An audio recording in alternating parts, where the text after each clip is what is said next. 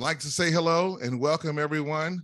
We are here to talk about the impact of Ardmore, Oklahoma, Carter County, formerly known as Pickens County.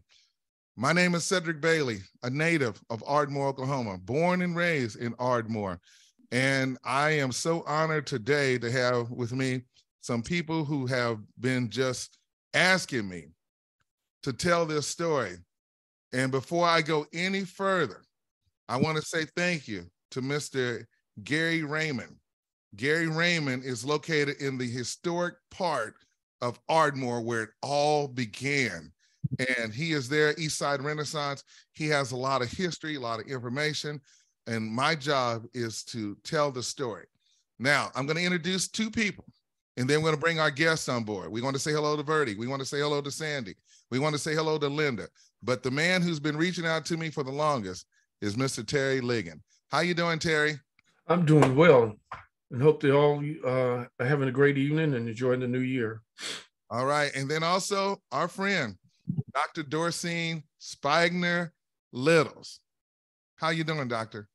I'm doing great. I'm very pleased and honored to be here among this august body of people, and where we hope that like minds meet and spread a little information to people that don't know their heritage and their history. Now, Terry, I want to say something about Dr. Littles, okay? I remember growing up in Ardmore as a kid, seeing the Spigner Hotel right there on Main Street. And I knew, as a matter of fact, my auntie dated a Spigner back in the day during that time period, and this was in the 60s. But I want to say that Dr. Littles was at the Ardmore Douglas reunion, and she spoke and had this great plan laid out. It's just that I said, man, the reunion was fine. You know, we were sitting there listening, and I said, this woman has so much knowledge. And then we hooked up, and we were able to talk with Angela Ragsdale Walton, who by way of Maryland, who's originally from Fort Smith, Arkansas. And I said, we got too much history here in Southern Oklahoma. So what we're going to do is Terry and Dr. Dorcine, we want to hear a little bit about you, Terry going first, and then Dr. Dorcine. We want to know, Terry, your connection of Ardmore, and then Dr. Littles, because I know your family is from out in Milo and Tatum and all that part of Carter County. So Terry, you're up first, and then we'll go to Dr. Littles. Well, I'd like to say that I didn't grow up in Oklahoma, but Oklahoma, and I didn't live there, but it lives in me. I've been researching the history of the Ardmore and surrounding areas for more than 30 years now. My particular expertise would be the Chickasaw and Choctaw freedmen.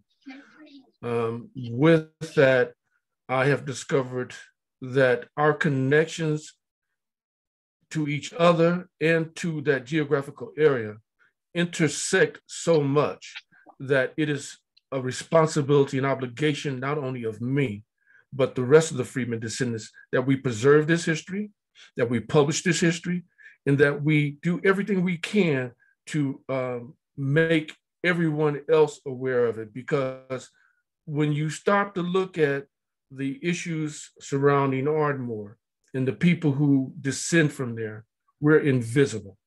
And it's time to make us visible with our history, because it is impactful. It has an essence that should not be ignored. At the very most, it should not be ignored by us. I can't take responsibility for what the state does, but for us, we have to accept it and start promoting it. And the rest of my story, I hope to get into as we go forward with these discussions. All right. Now, we're going to be bringing other people on board, and there are people that are watching this live on Facebook, and we want you to be sure, if you can, raise your hand. If you have a question or so, use the chat room and be sure to share your comments. But Dr. Littles, we want to hear from you, and if you could just set our opening statement and tell us a little bit about yourself and what we need to know about the history of Ardmore, but from an African-American perspective.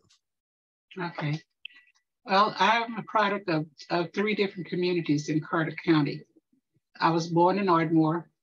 I later moved to Newport, Oklahoma, and grew up around Newport, Milo, and those areas. And also, my grandparents moved from Texas to Tatum's, Oklahoma. So I share history with 3 different communities in Carter County. And so I have always been a secret historian. And when I went to college, I was discouraged from studying history. But everything you love, it comes back to you. And so gradually over the years, I was doing research and I was finding out things that were amazing about our culture, about our history. And I have always thought that this knowledge should be shared. And so I'm on a mission. I'm speaking next week at Martin Luther King Day event.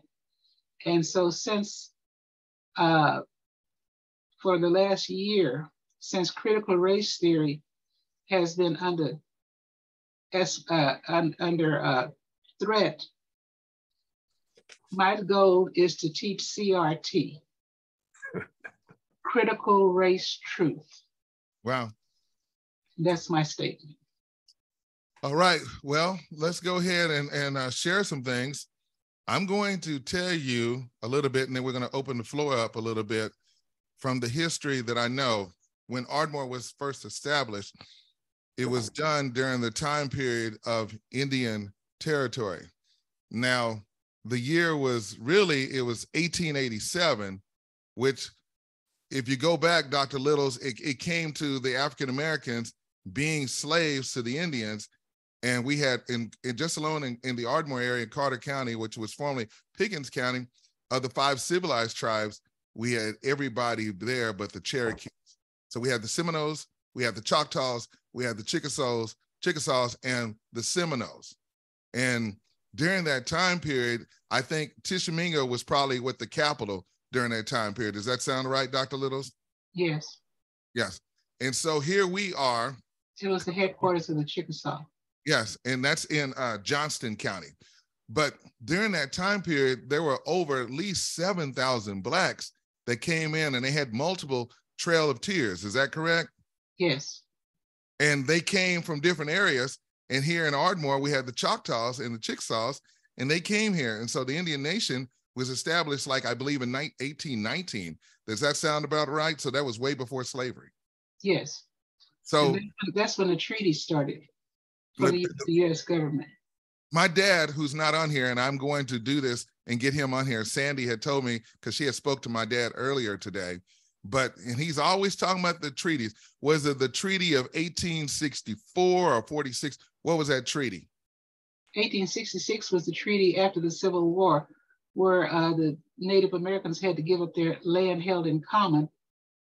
And so that was what broke the tribes' hold on massive amounts of land. Right.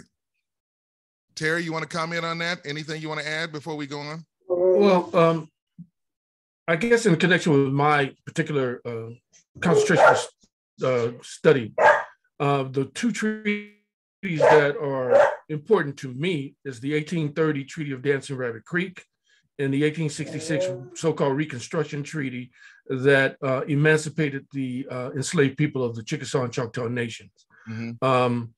I think when we look at the history of Ardmore, I also have to, and you touched on it, with the establishment of the fact that enslaved people came here with the removal from Alabama, Mississippi of the Choctaws and Chickasaws. And that would have occurred in the 1830s and 1840s. So when you talk about Black people in their footprint on Indian territory, we can go back at least 40 to 50 years prior to statehood. And I think that's one of those important facts that we cannot overlook when we talk about the history of Ardmore, because it all comes back to play as the history goes forward, as we became invisible, as the tribes ignored us, ostracized us, and we are looking at effects of that today in the educational, the financial and social issues that are plaguing that area. Gotcha. Now, I would like to add. Go ahead. I was getting ready to bring you back in because I needed to ask you a question, and that was also about the Creek Nation and the Cherokees. I believe I know for a fact the Creek fought with the North, where the Chickasaws and the Choctaws fought with the South during the Civil War. Is that correct? No, all of them were divided. They all were divided. They were all divided because each one of the tribes was seeking more freedom and more of their rights.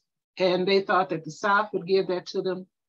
And also they thought the North would do that. But psychologically and because of slavery, the majority of the tribes sided with the South. But they were actually doing it for their own gain because they thought that they would gain more sovereignty under either the South or the North. Mm-hmm. I'm going to share my screen right now. And Dr. Littles, you should see the state of the all Black towns in the state of Oklahoma, according to the Oklahoma Historical Society.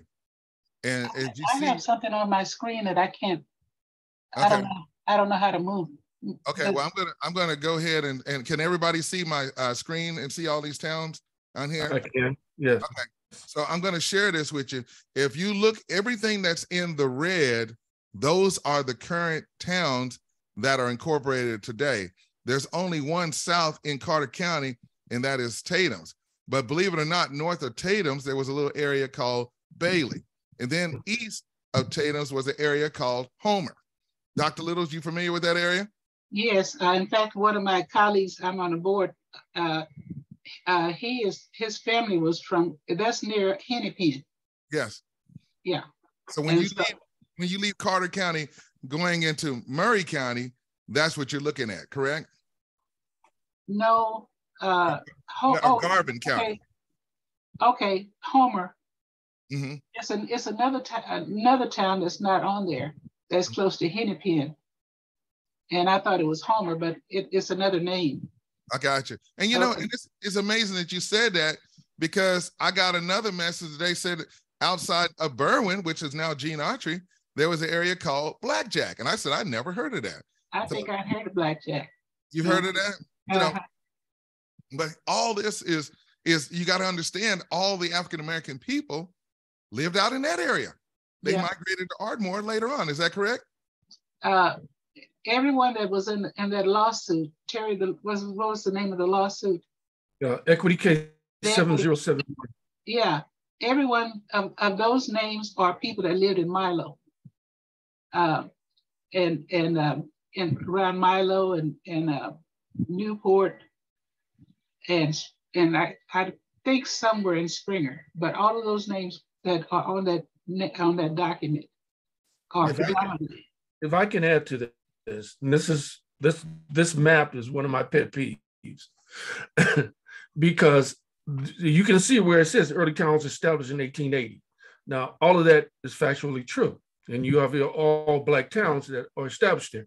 But again, we can't forget our history, starting when the removal came and when the enslaved people were emancipated.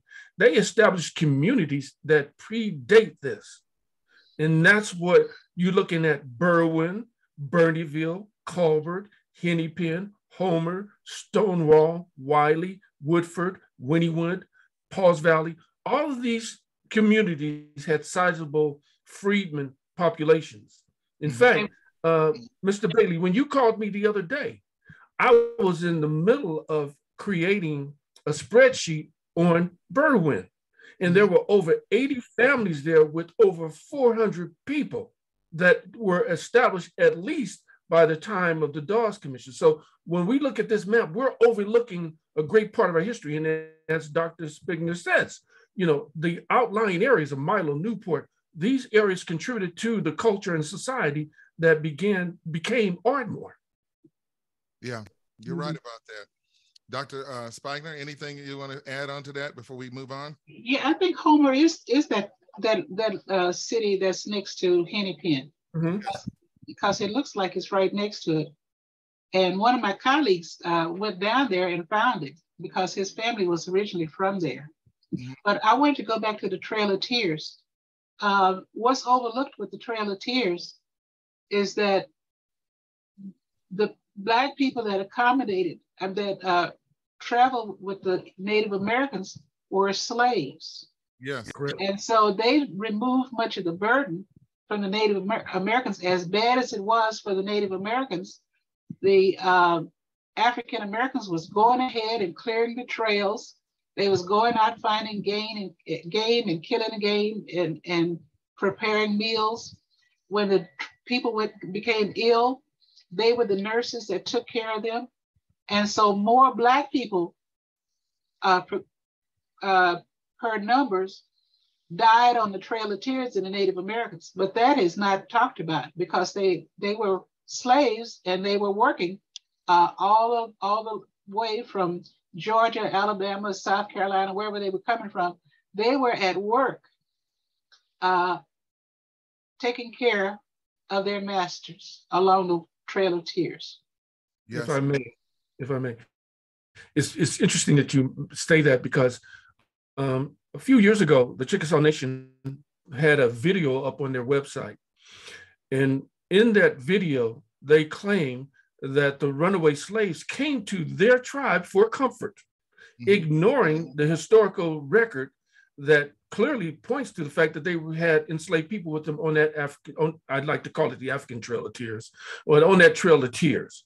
And you will find, and because I've also done this work, I've gone through every Chickasaw Choctaw Freedman card, and I tried to pull out every person who fit the age group of someone, say 55 years old and older, who probably came on that trail. Mm-hmm. And we have a substantial number of people that we can document with their names because when they came on that removal, they have what they call immigration rolls. And you'll see with the Chickasaw Nation, one of the enslavers, Colonel Benjamin Love, brought with him over 100 slaves.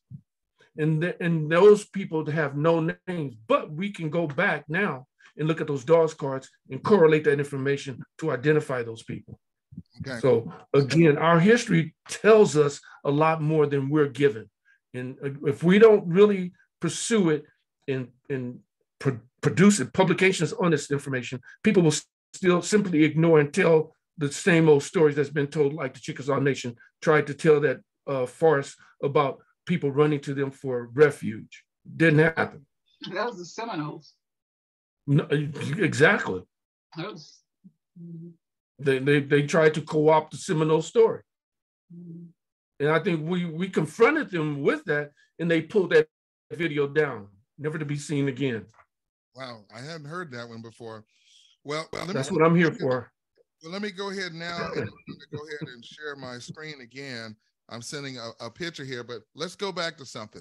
Well, let's go back to Ardmore, the establishment. We know that Ardmore came in existence in July of 1887, okay? And I also have that map of what it looked like during that time period. I'll pull that up in a minute. But the first actual ever building anything was the old 700 Ranch. And that was, it's kind of like a story where, you know, during that time period, you had these brothers, they were the Rolfe brothers. And what they were doing, they were moving cattle all up and down from the Arbuckles and going down. And so the location of where that took place, of where the ranch was, the 700 Ranch, which now the city of Ardmore has moved it, and they have located it at 35 Sunset Street, which is near the old Walker Stadium. But this ranch was built back in 1872. And so you had these Rolfe brothers that were going there at that time period, and they were moving cattle during that time period.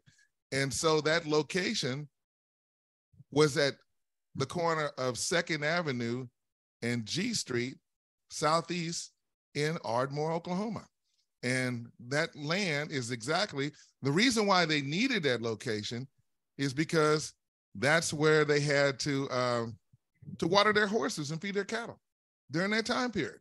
So the history of Ardmore started right around the corner of Burton Street, right there on 2nd Avenue in G Street.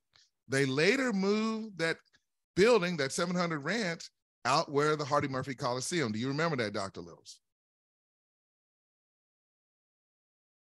I hope she's still there. She can hear me. Are you talking to me? Yes, I am. I said that they moved that ranch and put it out at the Hardy Murphy Coliseum. Right.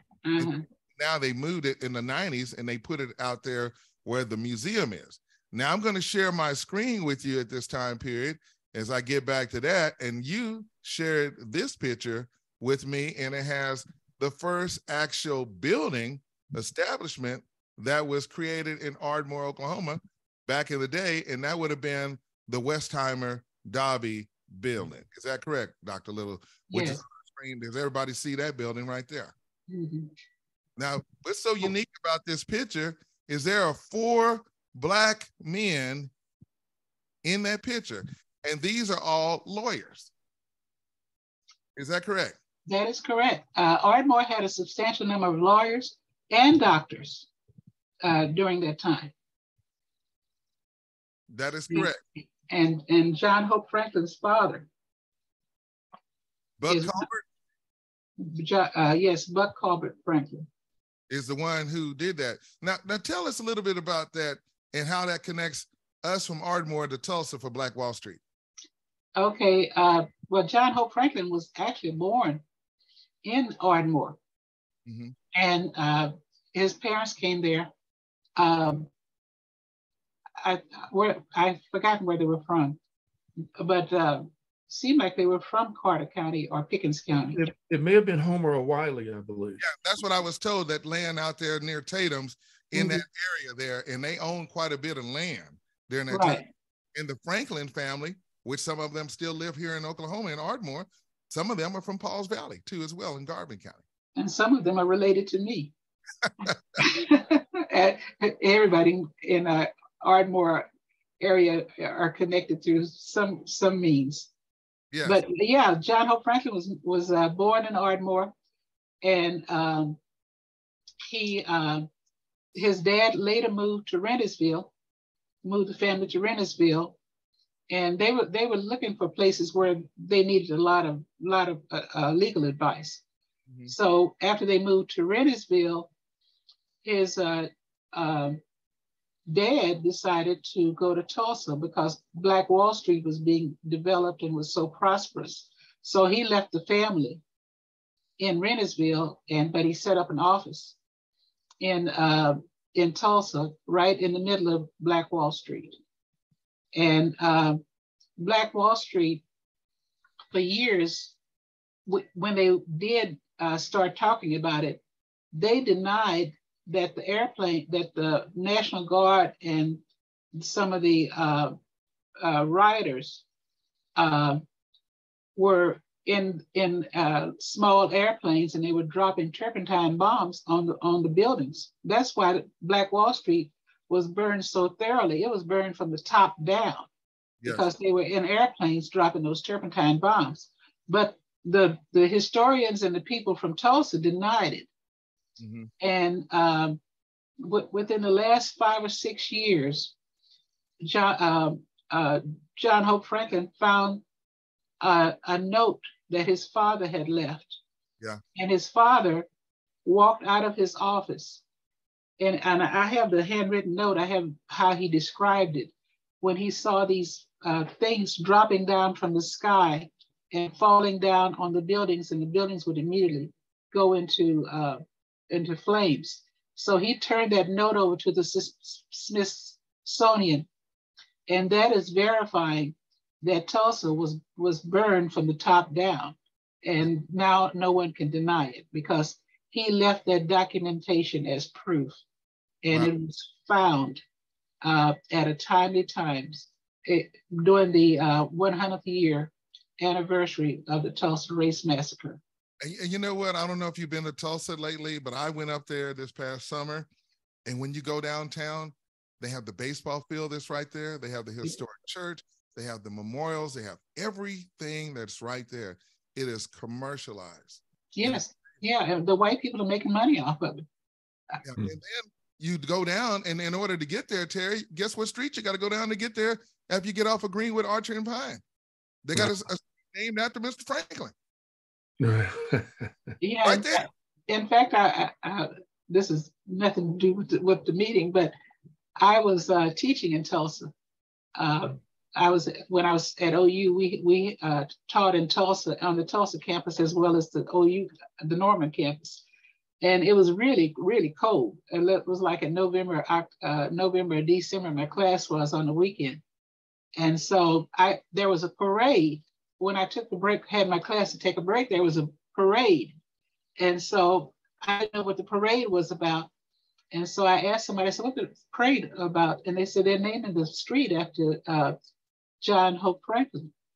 Mm-hmm. And so I ran out there to see the parade, and John Hope Franklin was standing out there. So I ran over there and spoke to him.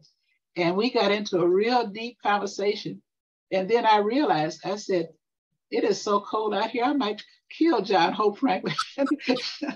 So I told him, go ahead and get in the car, sir. We'll talk later. Yeah. Wow, that is a great story. But you know, that's history that you're able to share with us. So when you go to Tulsa, you can see all this. But here's the interesting thing, everybody. Guess where he went to school at? Dawes Academy. Where is that located at, Dr. Littles? Gene Autry. Berwyn. Well, we don't say Gene Autry. We don't say that. Oh, okay. No. Berwyn. It's now Gene Autry. They changed the name because Gene Autry came through there. I know. Just get it out your mind. It's all Berwyn. I'm sorry. Notes and everything. Old habits die hard. I understand. But let me just say this.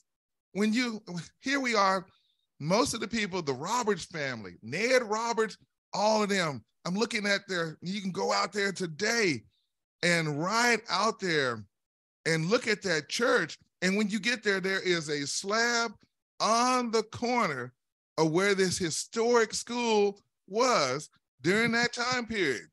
And I was reading some of the notes about Dawes Academy, and Dr. Little, I don't want to mess it up, but it was named after a lady. Is that right? Oh, I'm not sure. I haven't read that. What do you know about Dawes Academy? Tell me, because I know Angela knows all that stuff, and we're going to bring her on later. But Dawes Academy, the impact, what it did for African Americans, and keep in mind, there wasn't nobody driving to school, wasn't riding no bicycles. They was walking.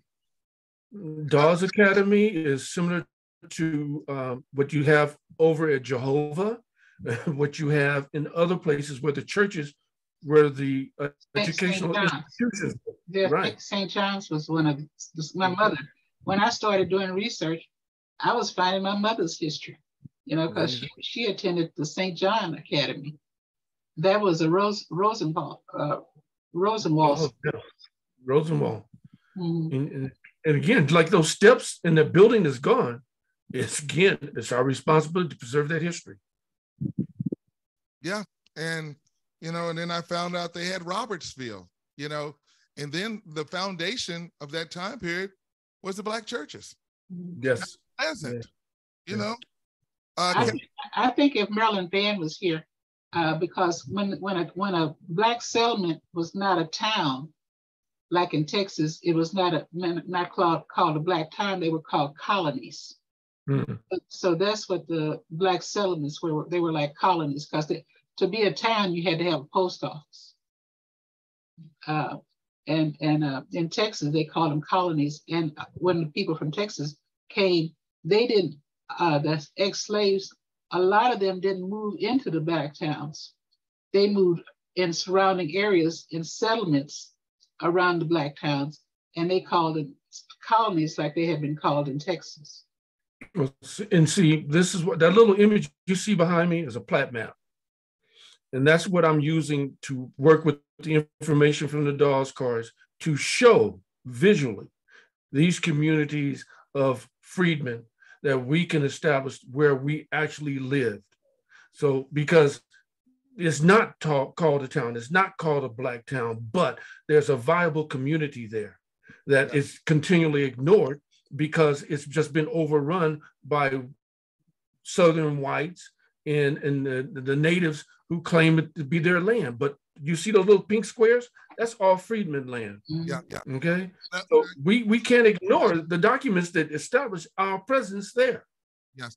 So, and keep in mind, most of our parents' birth certificates, and they had on there either A, you were a Negro, or you were colored. That's what it said during that time period. And most time, you had midwives that delivered you. Is that about right? Well, some of the earliest records you'll see as far as vital statistics go are contained in Dawes records. You'll see birth, marriage, basically birth and marriage records, even some death records, death certificates. So your first vital statistics before Oklahoma became a state are contained in the Dawes records, the land allotment records. And that's where you will find somebody takes the time to compile a list of midwives. You're right. And also, the method you have, normally there would be a church, one or two churches. Whenever two or three gathered together, they would they would form a church. So that would be another way to trace how the settlements were named. Yes, you're right. So here we go. I'm going to open it up after I share this screen. And here we go. It says the darkest tiers of the Trail of Tears. The darkest tiers among the Choctaws and the Chickasaws. Was little is said about the many Blacks that traveled to Oklahoma with the 5 civilized tribes and the Choctaws during that time period. They were described as civilized because they changed from normic ways to a life that won more righteous. Now check this out. The Chickasaw had 1,273 African-American slaves, some who went along with the Black and Indian ancestries of Lightfoot. The Choctaws had at least 512 Blacks with them. 11 free Blacks, slaveholders, were, of course, Chief, I can't pronounce that name, but their name is listed right here. And it says, of the Chickasaws, these were slaveholders of Mr. Colbert. So remember that name, Colbert. And they he's all over the place. Yes. And then it said it was Blacks with the Creeks and Seminoles. Once again, I want to say thank you to Gary Raymond for making this possible. So, I've been holding on to this stuff for like 3 or 4 years. I met with Gary. We sat down and talked about things. And I told him I was going to do this. And I just had to figure it out because we were just meeting. We were dealing with COVID. And so it's a lot of stuff that goes on. And this goes back to 1831 and 1833. By 1894, there were 4,406 folks of African descent among the Choctaws. The Dunrow gives information about the Chickasaw freemen, and it gives you that information on the film. In 1894, there were 3,376 African descendants among the Chickasaws. And then it goes on and talks about Congress and the third session and what was going on during that time period. So remember now, Oklahoma was intended to be called the land of Lincoln. And that's what Angela had told me. It was going to be Indian Territory. Talk to me, Dr. Littles. No, I don't have anything to add to that. I have read that, but I can't talk definitively about it. So I prefer not to spread any information that I'm not sure of. If I say something, I'm pretty sure of my facts. And my friend and fellow researcher, Ron Graham, who is of Creek descent in part of the Creek Nation, he has given presentations on the land of Lincoln, where he actually has a map where it has written on it land of or Lincoln on it. So there is some documentation that establishes that as being a fact. Yes. So now we're going to ask, we're going to go to the people that are on. If anyone, you can unmute if you have any questions that you want to ask, of course, Terry, or of course, Dr. Littles.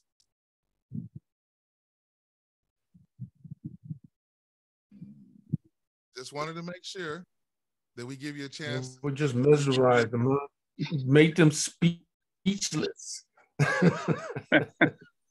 Well, it's a pleasure. My name is Verdi Triplett. Do you all hear me? Yes. Yeah. Yes, it's a pleasure meeting everybody. And Mr. Bailey, there are a lot of people from the Ardmore area that migrated to Fort Coffee, Oklahoma. And I'm sure that you all probably know them. Do you know any Mckersons in Ardmore? Oh my goodness, yes. Okay, the Mckersons, Henry Huday Mckerson or McKesson migrated here from Ardmore, and his family descendants live here in Fort Coffee to this day. Wow. Also, I do have another connection to Ardmore. My brother-in-law, Jake Black, John Black. Yeah, we know them too. All right, they are from Ardmore, T.C. Varner, and all of them. But this is very interesting and very informative. My history, I am Chickasaw Freedman, and I come out of the Reynolds line of the Chickasaw Nation. And as Terry said, and I agree with him 100%, this history definitely needs to be told. Because when I discovered my history, it was very, very, very exciting to me to learn that I'm a blood Choctaw Indian. I come out of the Darnell line of the Choctaw Nation.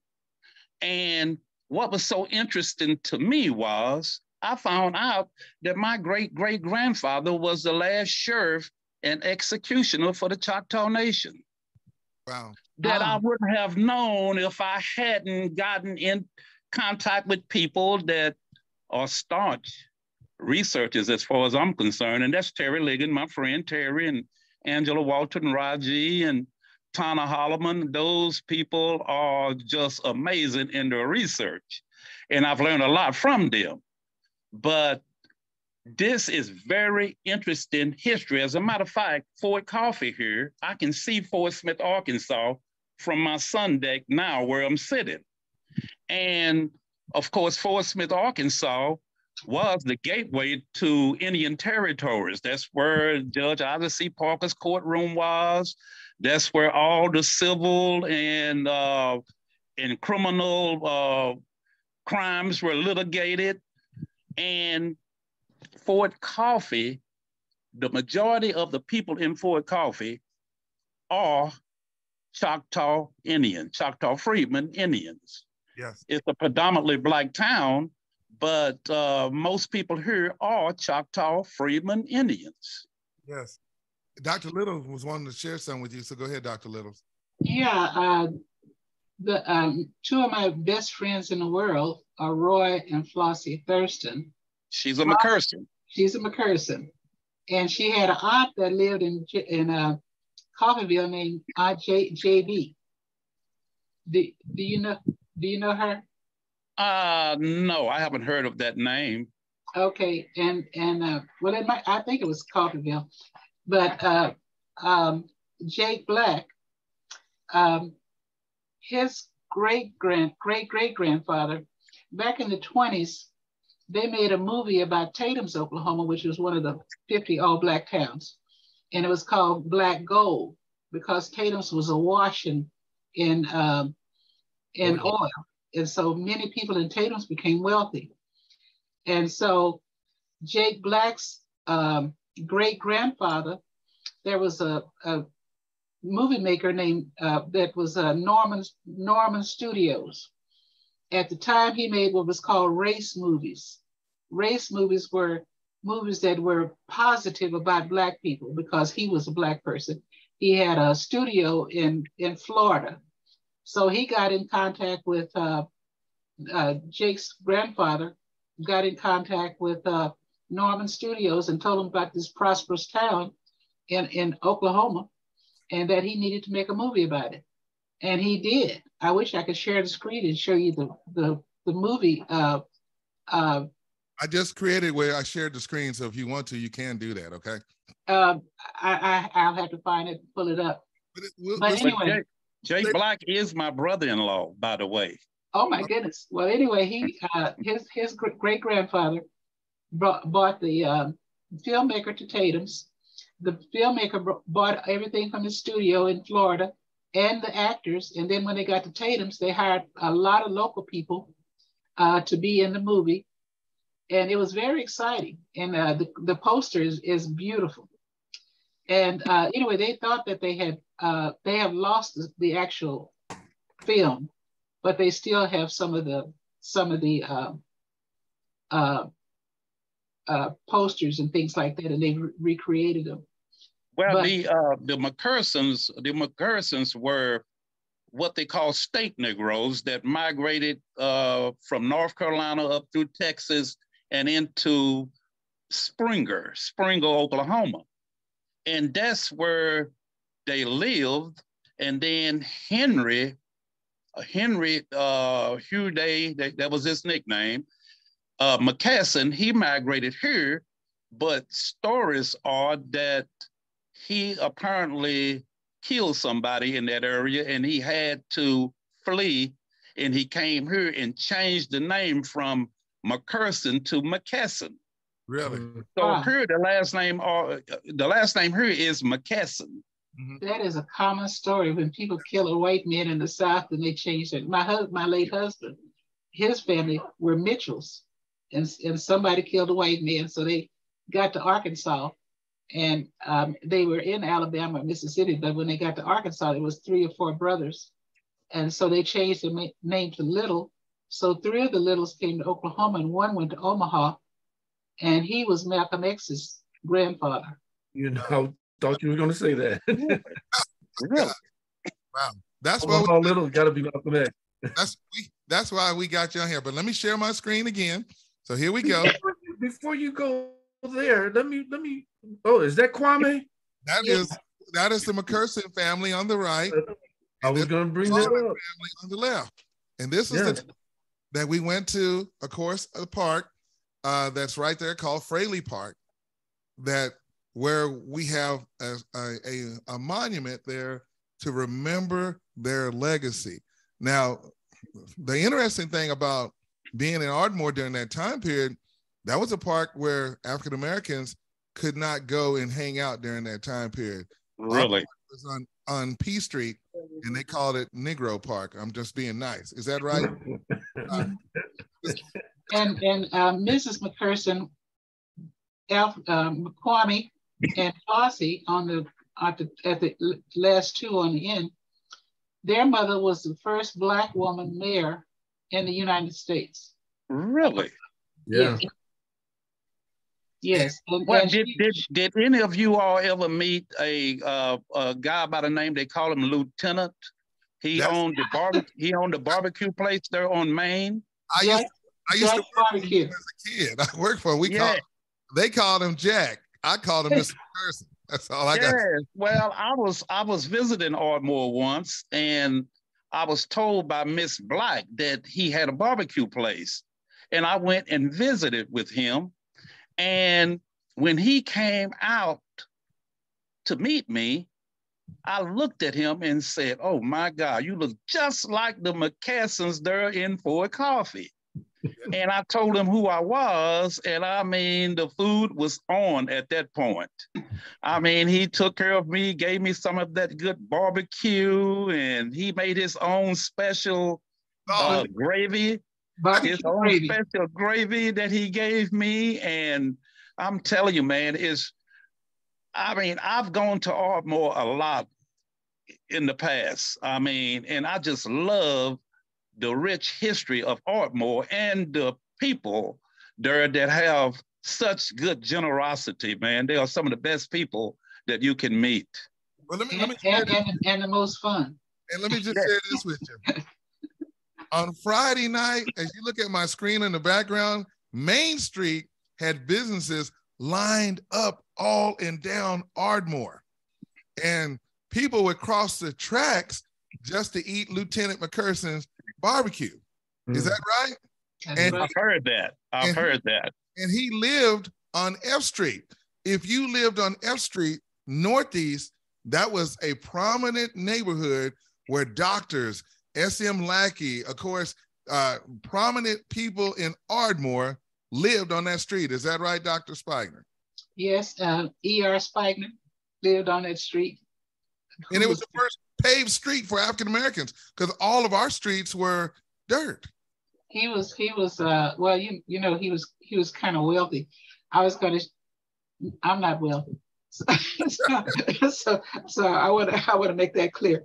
But my grandfather was, and behind Cedric's, you see the street, that's Main Street. At the top of the street, that is probably the railroad track. Yeah. On the right side, nearest to the railroad track is was B.L. Owens.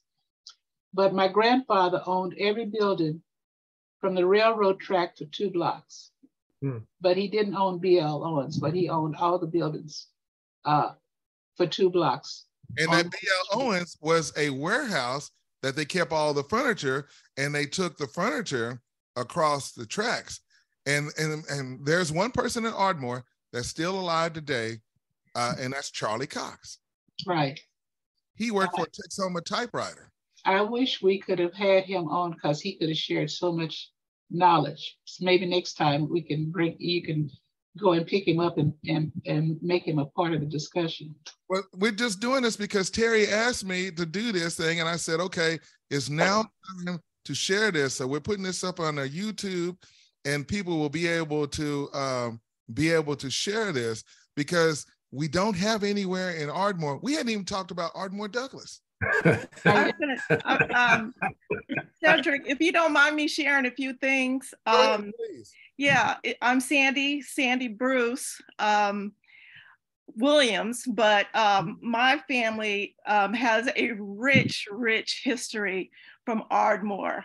Go right ahead, we're listening, go ahead. Yes, as a matter of fact, my mom, she just passed away in October, but literally she would talk about Ardmore from morning to night and could just recite every street and who lived next door to each other and who was who. And she just grew up there. And one thing she always told me, which I think one person told me at one point, it's like Ardmore was so racist and segregated. But one thing my mom always said was, regardless if it was racist, the Black people knew each other, and the Black people had their own, and they had their own businesses, their own fun, their own social life. And so she said, whatever the white people had, the Black people had as well. And she said, we didn't really, kind of intermix, so to speak, but she said, we just had fun. And she loved her life growing up in Ardmore. She went to Dunbar, and she actually went to Douglas High School. She was one of the first female drum majors that Ardmore Douglas had. And so she was in so many parades, and she was in the homecoming, on homecoming cars, and just so many things. And, there was a big migration of a lot of the African-Americans from Ardmore to Phoenix. And I grew up with names like Ragsdale and Lackey and Mr. Nash and the Berries, and just so many names that I grew up with. And I knew that history of Ardmore also by going back with her every 4 years to the Ardmore Douglas reunion. So I just grew up that way. And I feel like even though I'm not from Ardmore, it's kind of my second hometown. And, I will always share those memories that my mom had and held dear to her heart. I talked to Charlie Cox just a few weeks ago when my mom passed, and he's doing extremely well. So yes, I think we should have him on this panel as well. Right. And by the way, to those who never saw her mother, she was one of the most beautiful women I've ever seen. Well, thank you so much. Could I read my opening statement? Because okay.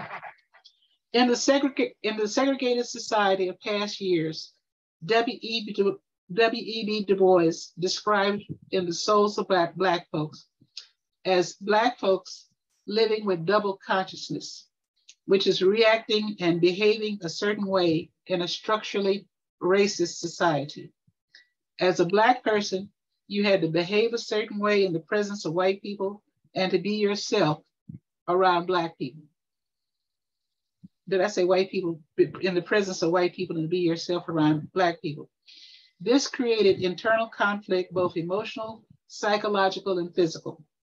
So Black enclaves like Black Wall Street in Tulsa, Deep Deuce in Oklahoma City, and the East Side or across the track in Ardmore were necessary, because here you could find supportive networks and solidarity for Black people suffering from discrimination in a broader society.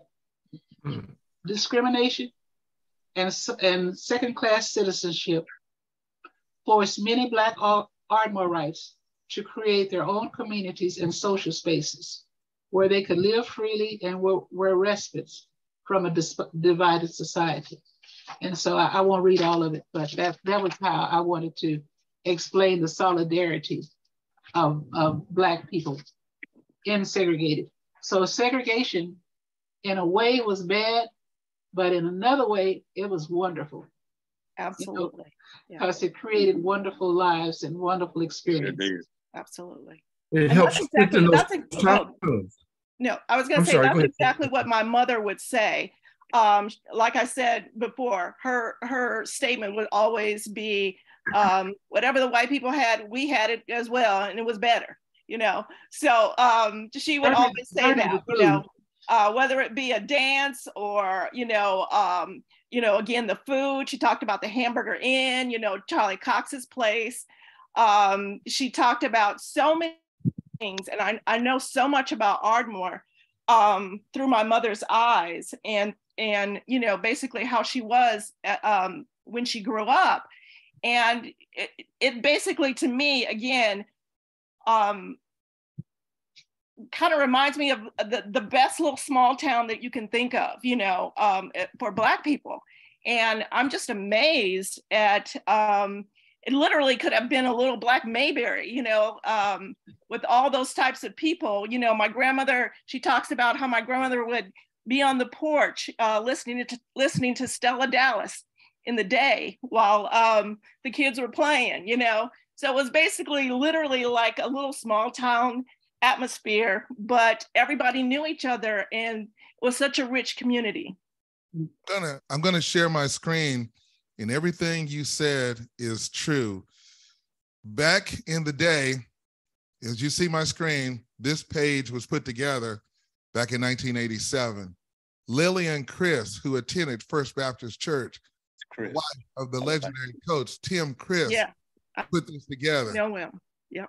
P.R. Nash, yep. Mentha Mitchell Varner, all put this together to recognize the African Americans that made it.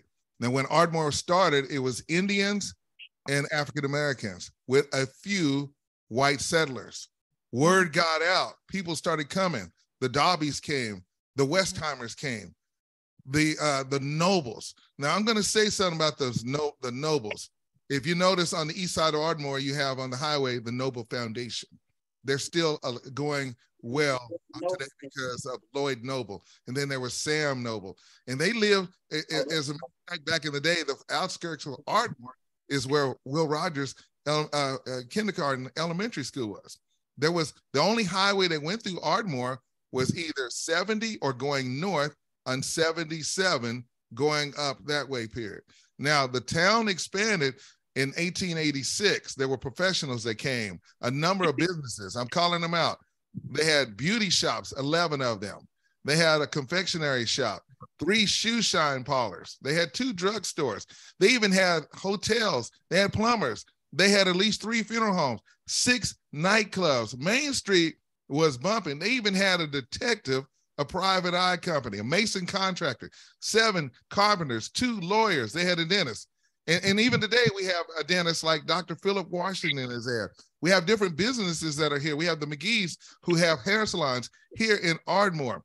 Now, going back to you, Verdi, I want you to know that Mr. John Henry Black was a salesman, and he worked downtown at Otasco's. Before that, Mr. Black was selling.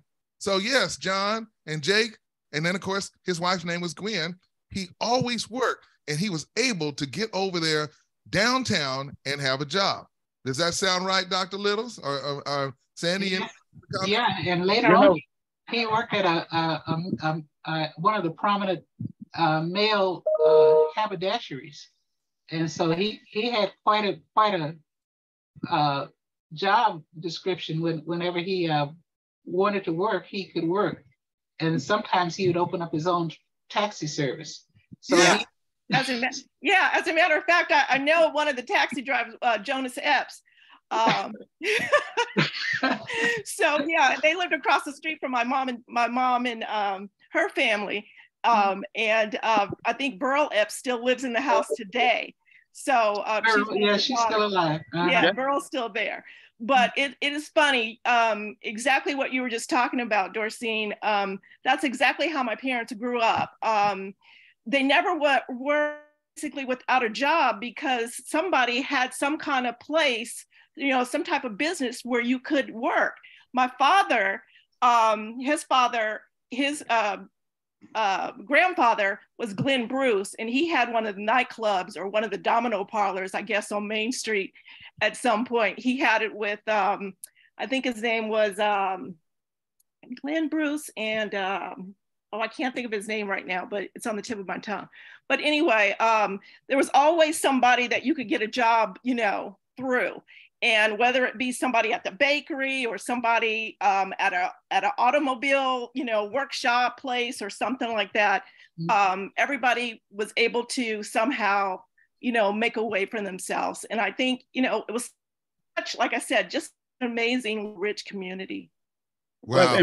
And may I inject something? One of the most amazing things that I really, really admired about the people of Ardmore is they are very, very, very ambitious people.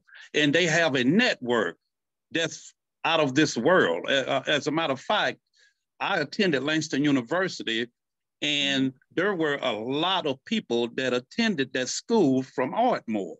They were younger than me, of course. Jake Black, my brother-in-law, and Doug Colbert. I don't know if you all know him or not.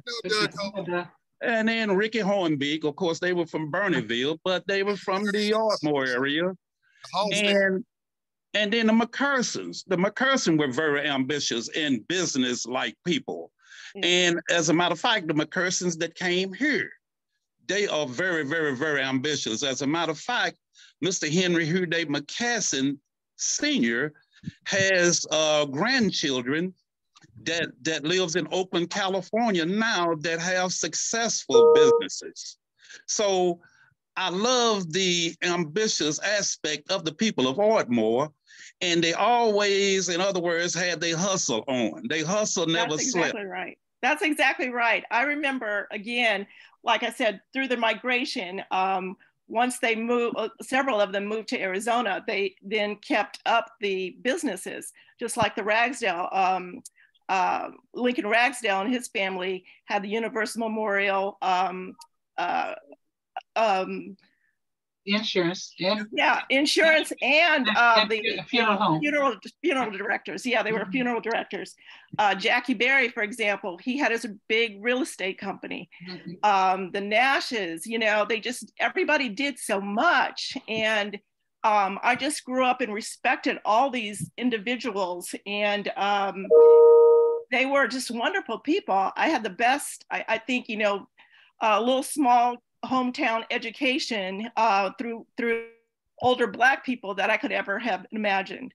And my husband and I run a business today, and it's kind of a multi-million-dollar business, and hopefully carrying on that aspect of our Ardmore ancestors. I have a question for you. The Ragsdales in Ardmore, are they the same family as the Ragsdales in Muskogee, Oklahoma? I believe so, yes. And there are also some Ragsdales that have a business there in Phoenix. Yes, that is correct. Yes. Correct. So that was Lincoln Ragsdale, sorry. That was Mervyn Lackey. Mervyn Lackey was also into school, so he was in education, while as Mr. Ragsdale, Lincoln Ragsdale, and his brother were in the funeral home business. Yes, yeah, so they had those in he also was one of the flyers, one of the Red Wing flyers from Tuskegee that were one of the black, flyers. Yes, my wife is from Muskogee and she knows the Ragsdales there. Yeah, we're very familiar with them. San Diego. There's Ragsdales down in San Diego. Yeah, that's true. Brother. We're going to have to table all that for our next discussion, because that's a story by itself. It is. I'm just going to, that's why I talked about it, because I got all those pictures too as well. But I want to close out because I want to make this interesting, that you want to come back for more. And I'm going to share my screen and we will talk about those Ragsdales. And you are right. They are from Muskogee, Oklahoma. And there's a story behind that with Black Wall Street.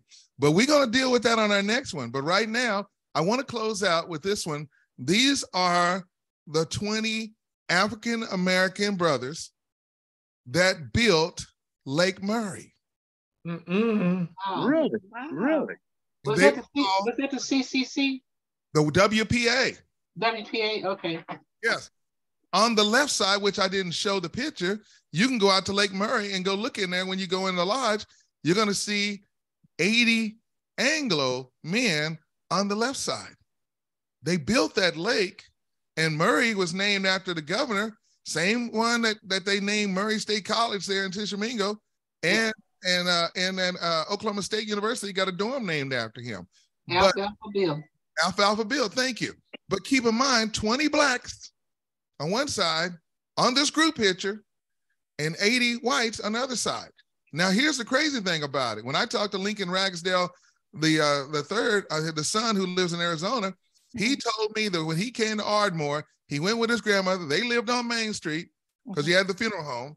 And what happened during that time period, these men, they built Lake Murray. But check this out, Berta Verdi and Sandy and Linda and Edna, Winna. They couldn't go to landing spot number 1. They couldn't go to landing spot number 2. The only place that African Americans could go through at that time period was number 3. It was segregated. Is that it was segregated? Yes. As a matter of fact, my grandfather was the head maitre d' there at Lake Mary Lodge. So that just tells you. That's why when I go around, I'm saying, what is the impact? What did African Americans do here in Carter County? What did they do during that time period? They did a whole lot more than you will ever imagine of what they've been able to do. One of the things that distinguishes Ardmore is that per capita, it has more millionaires than any town in the world. And so, of course, they stole the land with the oil from the black folks and the Indians. And so that's how they became billionaires. And so, but they had a lot of people that were working around them, working in their homes and everything. And so they saw the lifestyle of the rich and famous. If you, in the 60s, if you went to Ardmore and went to somebody's house, on the outside, it would look very modest and, just like a little frame house made out of wood. And then you would go in the house, inside of the house. It was so tastefully decorated. They might be serving you lobster tail. They knew how to live. And so that's where that ambition came from. Everybody wanted to have that lifestyle. But in Ardmore, you couldn't flaunt it too much. So that's why they kept the outsides of their house looking plain. But when you went inside, you thought you were in, Beverly Hills or someplace like that. Look at my screen. What do you see, Sandy? Oh, wow. That's a great photo. I bet you that's Lincoln in the back. I don't know. Is that Lincoln in the back, in the middle? Mary Davison sent this to us, said, that's great. Great uncles. William is the driver with his other older brothers from Muskogee, Oklahoma. Yeah, I can see the resemblance. What was their names? What was Ragsdales. Okay, there we go. Okay. Mr. Ragsdale's dad. That's on the passenger side in the front. My Ted Senior. Can you Ted Senior. I'm muted. Ted Senior in the front on the passenger side, I think. Is that Linda over there being quiet now, speaking up? Yes, that's the wife speaking. Won't you unmute and tell us that? Go ahead. I believe that from the pictures I've seen, and hello everybody. I think from the pictures I've seen that Ted Jr.'s different things. father. You got two different on things. the passenger side and the front. Go ahead, please. Go ahead. Did you hear me? Yeah, you had two different things going on at that time. There's an echo. It was an echo. Oh, it's all mine. That's because I'm close to Birdie, I think. Okay, go ahead now. We can hear you much better now. Go ahead. Okay. Go ahead. Go. Okay, I'll take you off on mute. Go ahead now. Try it. Okay, I'm gonna go ahead now. You're unmuted. Go ahead. Can you hear me? Loud and clear. Okay, I believe from the pictures that I've seen growing up that that's Ted Jr.'s father on the passenger side in the front seat. That's just based on the pictures that I've seen of him. I grew up in Muskogee, and I do know the Ragsdales very well. And their funeral home, in fact, when my dad passed away, they were the ones that took care of him. But I've been knowing them like all my life. And I actually remember Ted Ragsdale Jr.'s dad before he passed away. Yeah. Well, all I can say to you is that we got a lot to be thankful for. And we're going to meet together again, and I hope we can do it again next Wednesday, because I want to keep these series. I want them to be around forever. I'm going to post them on YouTube so that when we go into February, you know, Black History Month, we'll be able to come on. I got to get my dad on there too as well, because, you know, my dad, he lives in Midwest City, Oklahoma, and he could tell you some stuff that I had to talk to my dad to calm him down, because he been said something crazy. I had to keep him in check. So I'm going to do the best I can, but I'm not going to hold him back, because that would be wrong for me to do that. But I'm going to show you as we close. This is when 1950s, where my grandfather, who was a Cherokee Indian by the name of Mr. Pete Bailey II, who shined shoes in Ponca City, Oklahoma. And he came down here to Ardmore, and he married my grandmother, Ollie Walker.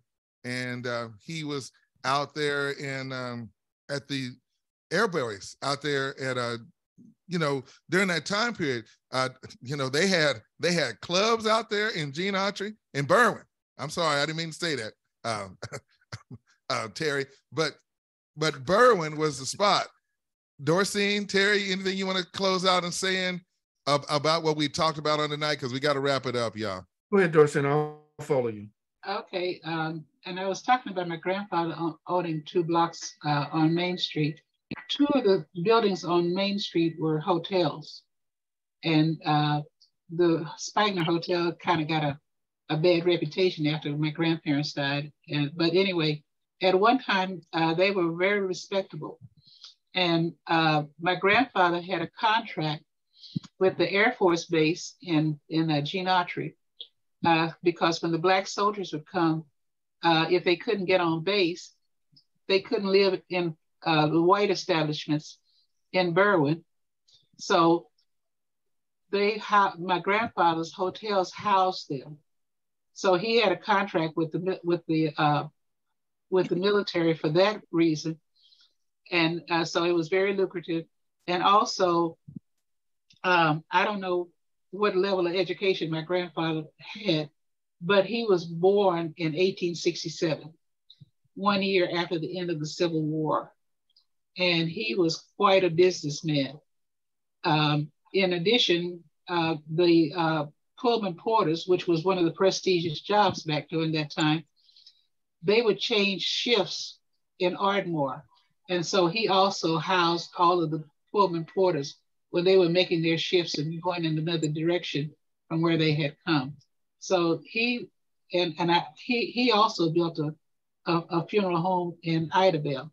But I won't take up all the time, but I just wanted to tell you about the entrepreneurship of my grandfather. We're going to be talking about that. And Dr. Littles, I appreciate you. Terry? several things popped up to me because I'm always going through my little Friedman head. We need to hear more of these stories, and we need to document them. Like you said, you're going to have a conversation with your father. The name Cox came up. We lost Sandy's mother, and we did have an opportunity to get an interview with her and get some of her stories done. I think it's imperative that the elders in our community get interviewed and we kind of preserve that story. We are going to be the elders. I have interviewed Mr. Cox. Mr. Cox. Yes, she has. That's how I got it. We're gonna have to get Mr. Charlie on.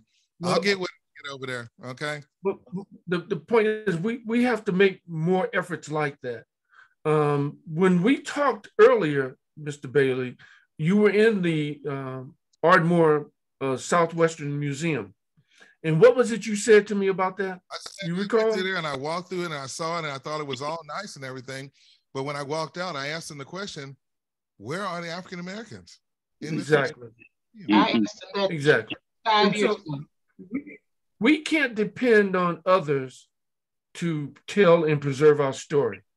We have the tools with Zoom like this to capture those stories, to publish those stories.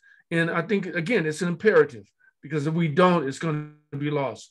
We know where the film for Carl Rhodes is located, and that needs to be preserved before it deteriorates even further, okay? So we have a lot of work to do. And I hope that this is just a start because we didn't really get into a whole lot of other stuff that we need to be talking about. You're right about that. And as a matter of fact, I seen a question that came up on the chat and I didn't want to leave it. Any chance of a night other than Wednesday of a Bible study in Linda? So you guys, we will understand for Wednesday night, we could possibly go to a Thursday night or we could go to a Tuesday night. So you guys just let us know. And Terry, would you give flexible. I'm flexible. Yeah, Tuesday is good for me too as well. So we can do that and we can go with next Tuesday night or so and do that during that time period. But Terry, give out your email and how they can contact you, and Dr. Littles, give out. It's Video Grill, and I'm going to type it in the chat. And then tell them too, because people that are watching can reach out to you. Okay, Video Grill at gmail.com. Okay. I can be reached there. There's so much that I need to be doing. I think I've kind of made 2023 the year that I have to start publishing because the stories that I have need to be gotten out. I'll be 70 this year. Okay, so, I got more years behind me than I got in front of me. Well, I was like you. I was in the gym with them little weights and everything. Verdi inspired me to get out there. Yeah. So we have to take care of our bodies. Yes, and we're gonna do that. Littles, how can they reach you? I see it. DS Littles at OU.edu. DS Littles at OU.edu. Correct, Dr. Littles? That's correct. All right. Dr. Emeritus, right? Yeah. And so I'm going to say, and my email address is going to be BaileyCedric@hotmail.com. If any questions, any concerns, let us know. But like Terry said, we're going to say the big one. The big one is the story of Carl Rhodes. That's all I can say. That is going to be the big one. Yeah, I've been dying to get to his film. I have a background in photography, so I've been dying to get to his film. It is. And here's a picture of my grandfather. That's Mr. John Bailey III right there with his wife. And I'll tell you the story how I got a chance. Is your grandfather on the right? That's my grandfather. He looks familiar.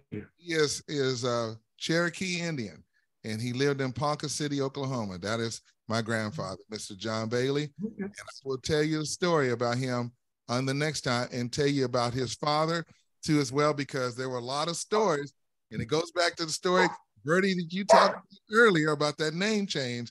There was a lot of stuff that go on that, I don't know how I'm gonna do it, but there was stuff that went on back